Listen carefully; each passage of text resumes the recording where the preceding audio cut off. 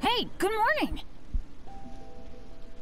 I slept great last night. How about you guys? All rested up? I'm fine, as usual. The path down the mountain is easier to follow in the daylight. Let's take this chance to head down to the base camp. Let's go! If we make good time, maybe we can all get lunch together.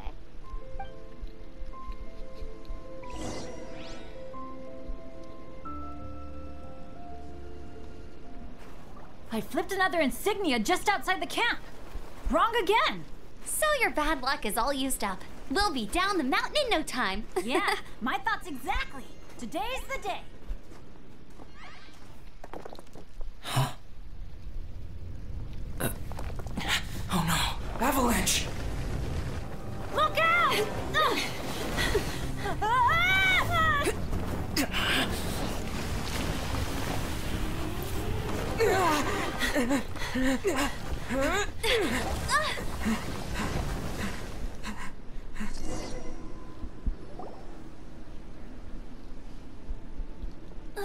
Traveler, Paimon, are you all right? Are you hurt?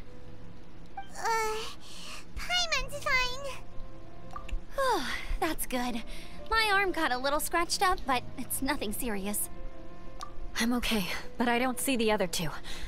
I'm afraid the avalanche may have pushed them off the cliff. They fell down? They'll be okay though, right? I think they're both robust enough to survive the fall.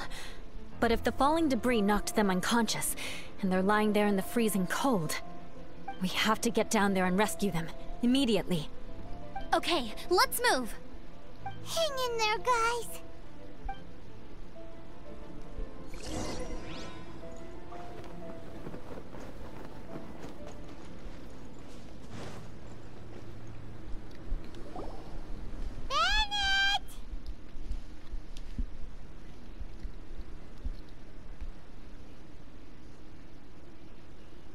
Bennett, are you okay? Shout if you can hear me! Bennett! A voice! Over there!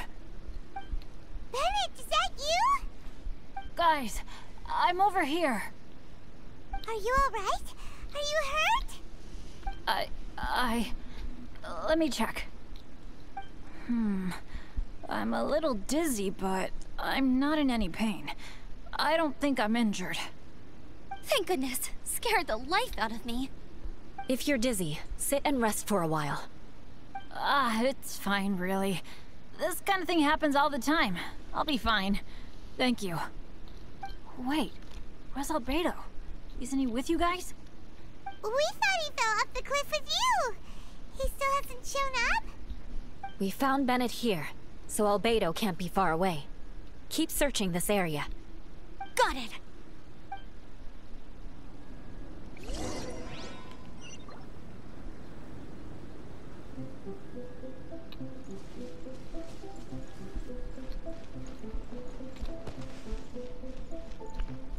Albedo! No response. Are we definitely looking in the right place? He's not here either. Let's check with the others.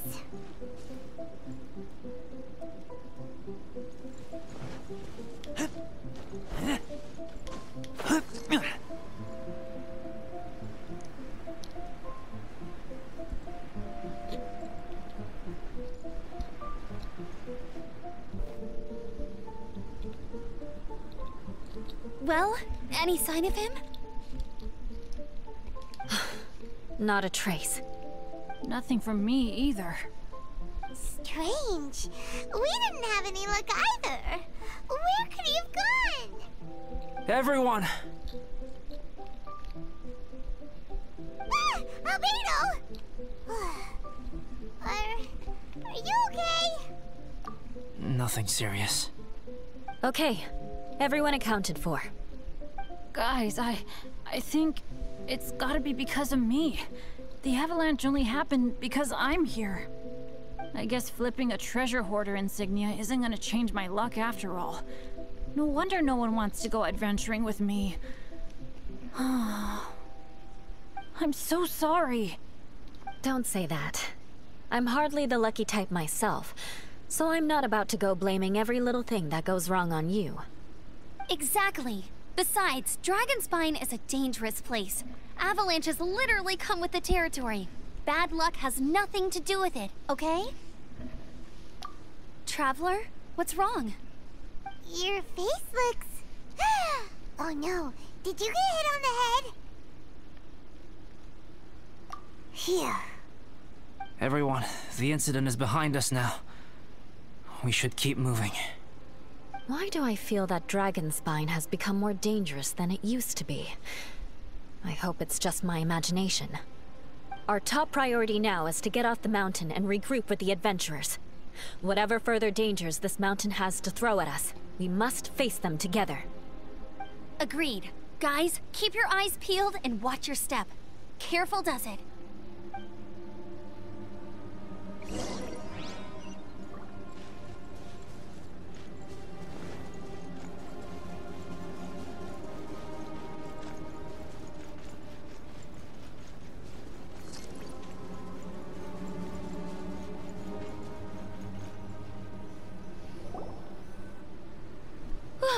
We've been heading in the right direction for a good length of time now. We must be getting close. I can feel it. Victory is in sight! Hooray! As soon as we get to base camp, Paimon wants a bowl of hot soup and some barbecued meat. I hope we can all get there safely. No more incidents, please.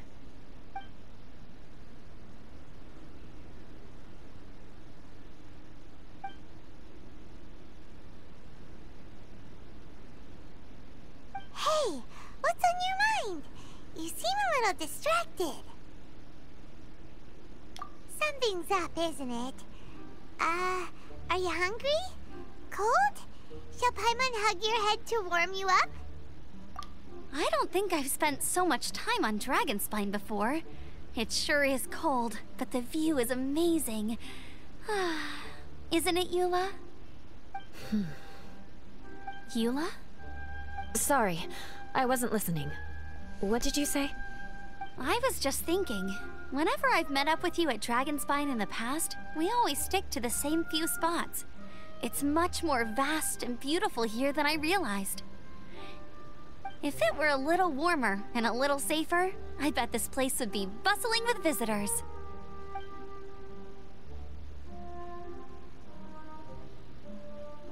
I agree. People are put off by the cold and have an aversion to danger. They don't realize that there's much to explore beneath the icy exterior, if you were willing to spend the time and energy. Albedo, is this the way down? Yes. I think there are several routes in this area. Does the path fork off here? It looks like it does. But maybe it doesn't. My head's still a little fuzzy from the impact. I'm kinda dizzy too. I keep thinking things are swaying a little. Maybe I'm just hungry. Either path will work for us. The smaller trail is less worn and harder to see, but it's also shorter. Since everyone is weary, I suggest we take the shortcut. Follow me.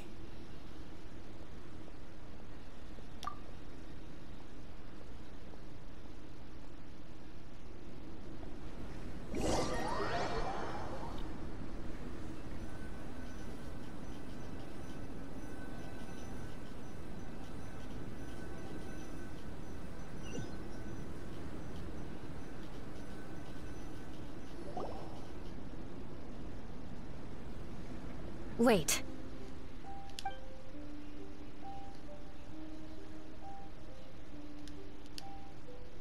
Bennett and Amber don't look well. Can we take a break? We can continue once their conditions have improved. Ugh. Now that you mention it. Huh? You hit your head earlier, didn't you? Oh, you noticed. Are you sure it's worth holding everyone up over a little thing like this? No problem at all. Health and safety always come first. Okay. Sorry for this. Thank you. Yeah. Thank you.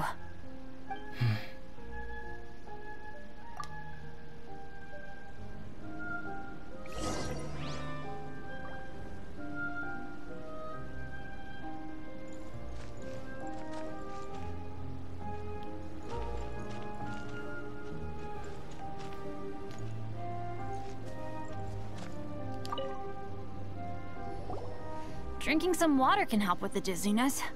Oh, and lying flat on your back helps too. Thank you, Bennett. Seems like you really know your stuff. Well, when life gives you lemons. Bennett, weren't you feeling dizzy too? Stop pushing yourselves, both of you. Get some rest. We'll continue when you've gathered your energy. Eula might come off as a little frosty, but she takes caring for her friends super seriously, more than anyone else I know.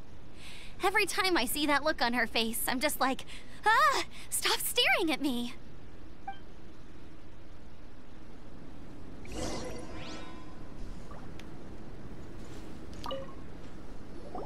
Traveler, I know what that look means. What's on your mind? Maybe seasoned veterans have an instinct for it. I sense it too. Something seems to have changed, but I can't confirm for sure. It could be difficult to verify.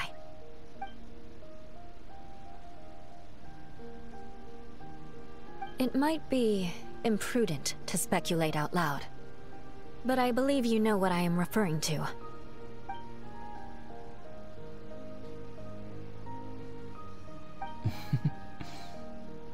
Traveler, I think...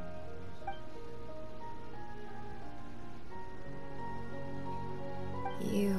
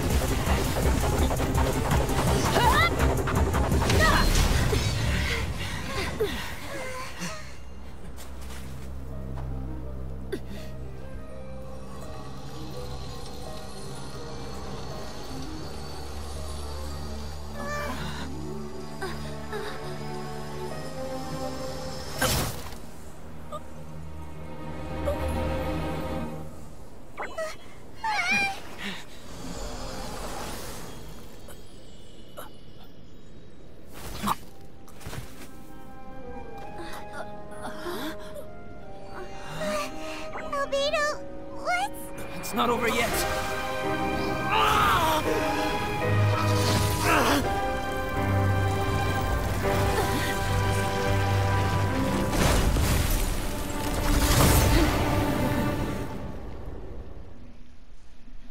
Brace yourselves.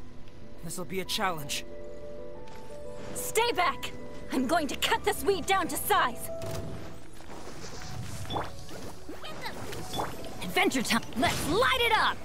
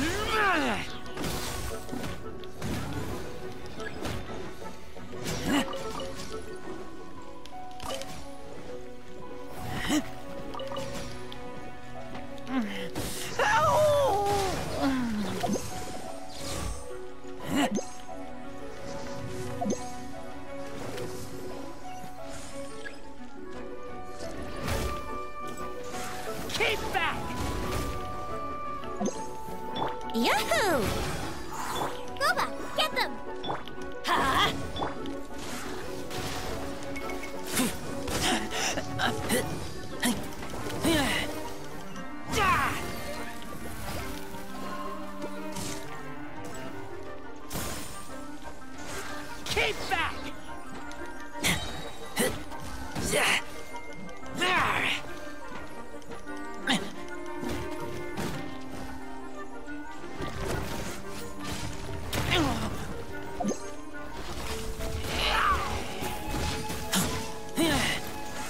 Keep back!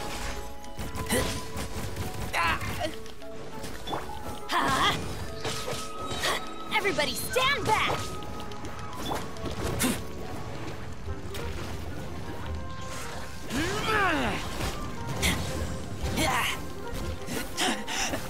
I taste blood.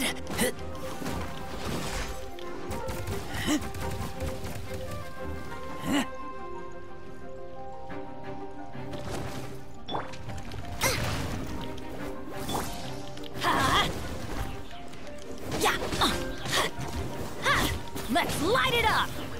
Ow! You're toast!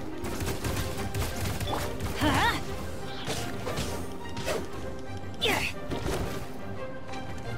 Oh. Huh?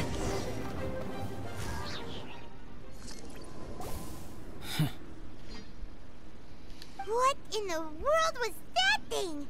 One moment it was human, the next it was a plant! Is everyone all right?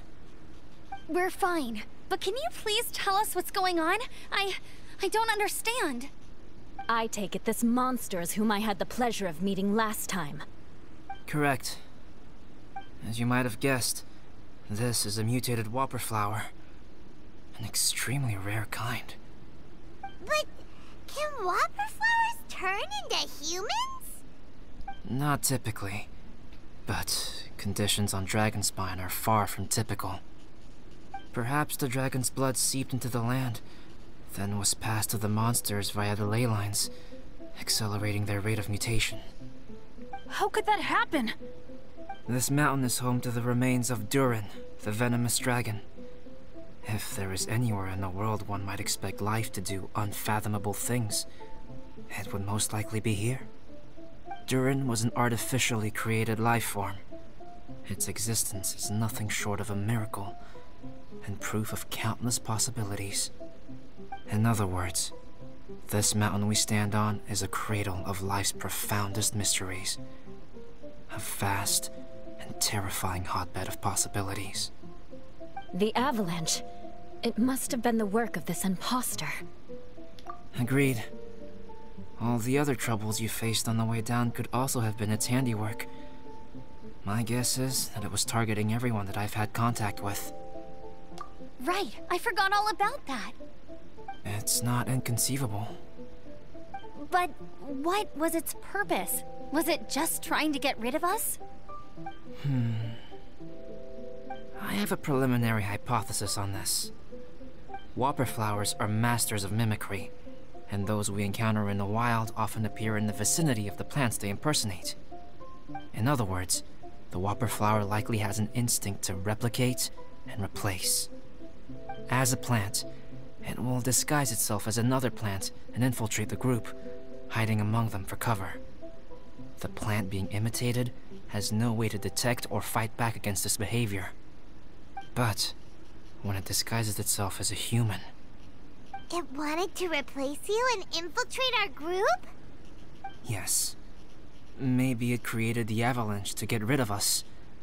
I predicted this eventuality, so I availed myself of the avalanche to hide and lure it out. It was watching us the whole time, and when it saw that I had disappeared, its instinct was to take my place. At that point, its disguise was complete, and its next move was to hunt its prey. Yes, that's exactly how whopper flowers operate.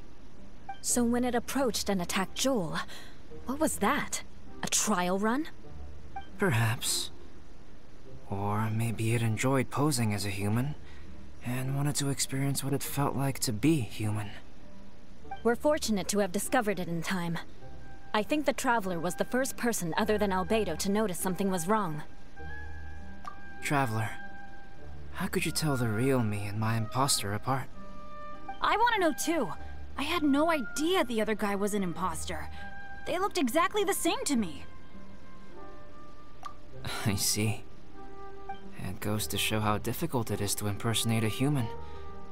This mutant whopper flower tried its best to replicate the original exactly, but still managed to miss some details. Unbelievable. To think that Dragonspine creates such terrifying possibilities.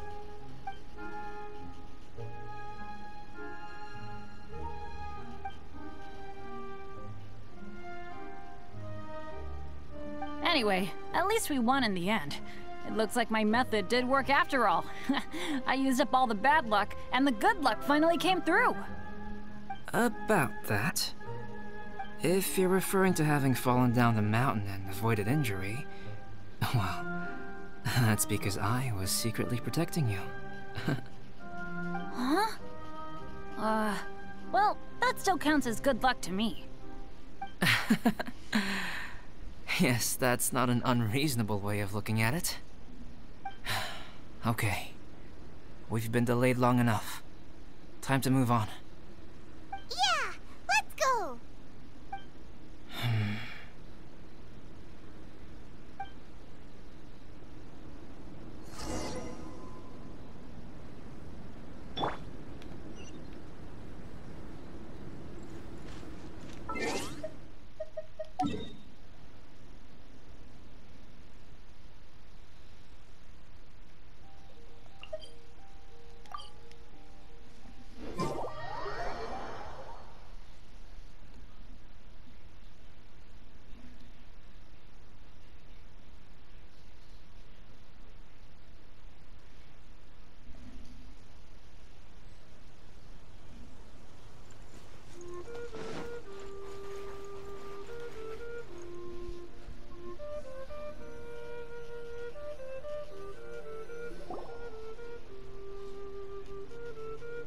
Woohoo! I'm back!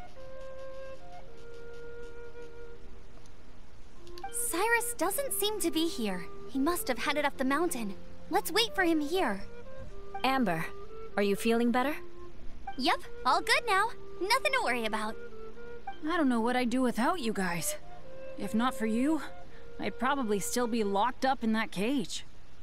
I really want to thank you all properly, but I can't think how at the moment.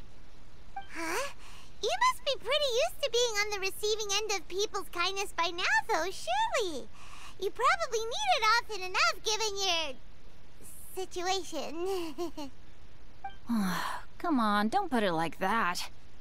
Sure, plenty of people have shown me kindness before, but that doesn't mean I will ever take it for granted. No matter how many times people help me out in life, I will never forget any of them. Well, instead of repaying those who helped you, perhaps you could help others yourself. Everyone meets others in need from time to time. By choosing to be there for them, you're passing the kindness you received on to others. Yep, you're right. That's what I've always tried to do, and will always continue to do. Right. And when Cyrus gets back, I'll find some way to help him out too. This has been quite an eventful day. Yeah, it has. It's really hit me how tired I am now that I've started to relax. I need to rest. Everyone, please excuse me for a while. Yeah, I need to get some water and maybe a piece of fruit. Once I'm rested up, I need to get back to being an instructor again. Well, it looks like the curse of the mountaineers who couldn't get off the mountain is finally broken. Feels like an action-packed chapter has come to a close. Shall we find somewhere to rest and chat too? Why not? Then, please, come with me.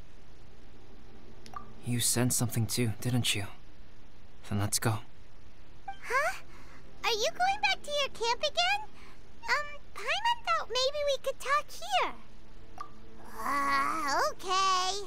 Might as well come with you. Good. Shall we set off right away?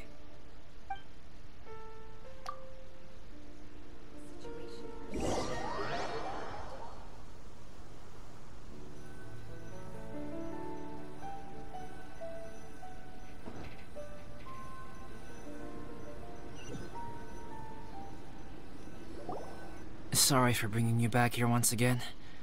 Some topics are best discussed in private. Is this about the imposter? That's right. I have to say, Traveler, I'm very surprised you noticed the difference between me and the imposter. Yes, this mark. Perhaps it's where it all began. Ooh, sounds like the beginning of a big story. Keep going. Well, I can't deny that what I'm about to say does sound like something from a children's storybook. So, what do you think this diamond-shaped mark means? A tattoo? A crest? Something else? No. Consider it a birthmark. Have you ever seen an intricate glass ornament and wondered how it was made? Well, one method for crafting with glass is a technique known as glass blowing. Glass blowing is not a widely known art in Teyvat. For this reason, glassware made in this way is usually very expensive. As the name implies, glass blowing involves blowing air into a hole, much like blowing up a balloon. This type of glassware is known for having a pontal mark at the point where the blowpipe was inserted, where the hole was sealed at the very end. This mark is a sign that the item was crafted by a human hand. Sounds kind of amazing. It is a wondrous and beautiful art form. Alice says that these marks are seen as proof of the maker's fine handiwork, the only flaw in an otherwise perfect work of art. My mark is something similar to this. The difference between synthetic and natural life lies in the directional flow of the life force. The energy of a natural life form flows out from within. That's why flower buds bloom and curled leaves unfold. And it's the very reason we watch and wonder at blossoming flowers. Creating life artificially, on the other hand, involves, to a certain extent, the introduction of an external source of energy into the embryonic life form. When the hole where the life force was infused is sealed at the end, it leaves a mark not dissimilar to the pontal mark in blown glasswares. The alchemical substance drips and spreads out in all directions, resulting in this rather ingenious diamond shape. Wow! So that's where it came from. This mark is a sign of my artificial origins, and proof of my imperfection as a human. I presume that the impostor intentionally avoided replicating this mark, so as not to become less than perfect himself. You are fundamentally different from other people. I have few qualms about sharing my secrets with you. Just as Paimon said, it all sounds like a story. Even if you were to tell anyone else, they would regard it as nothing more than a tall tale. The transcendent and miraculous are not the only things to which human beings aspire. They pursue the everyday, the ordinary, to a far greater extent than I would have ever imagined. People like to believe that those who are thoroughly different from themselves could only ever exist in stories. It makes things much easier. Or, in other words, all of the unfathomable things we've seen recently would make good material for a novel. I have friends who write novels. If they wrote this story, it'd probably be even more complex. Making up stories is easy. Even Paimon can do that. Oh. I didn't know you had that kind of talent. Paimon's the best guide in Teyvat. Making up stories is a piece of cake. In that case, how about we have a storytelling contest? We can base our stories on the events of the last few days. Sounds great! But we still have to help out the Adventurers Guild. I understand. Creativity is something that cannot be rushed. Take your time, and come back when you have found some inspiration. We'll see whose story is more compelling. Deal! Okay, we'll regroup with the Adventurers Guild for now. Sure.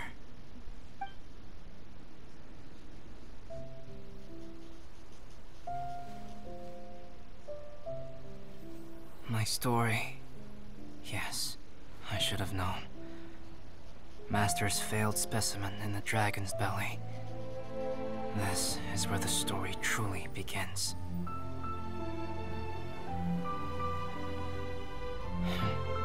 If we switched places, if you were the survivor,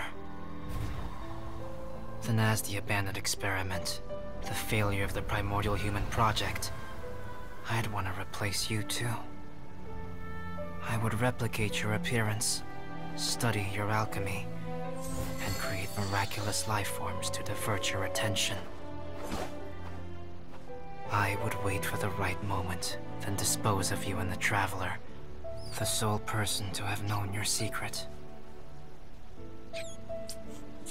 And then, I could finally experience the joy of being brought into the world.